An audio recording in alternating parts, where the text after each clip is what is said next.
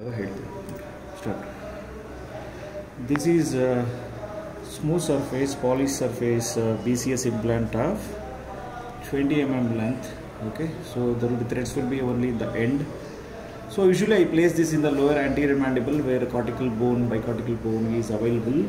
So that is below the root stems. So that is you will get around between 20 to 25 mm also sometimes. So for this lady, so it's around 25 mm is the length. I am placing 20 mm. That's more than enough. It will go and engage in the this one, cortical bone. I'll show you one more thing. You can come here.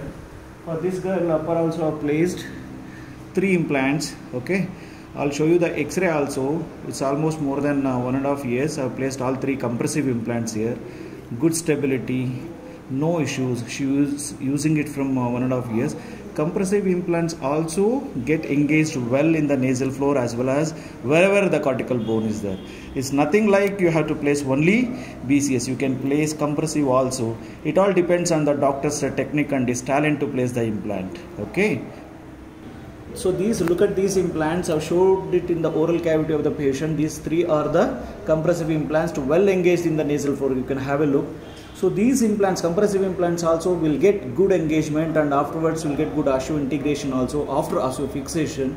So you can place BCS as well as compressive implants. It all depends on the doctor who chooses which implant should be placed, and his talent to place the implant is important rather than any design. That is what I want to say.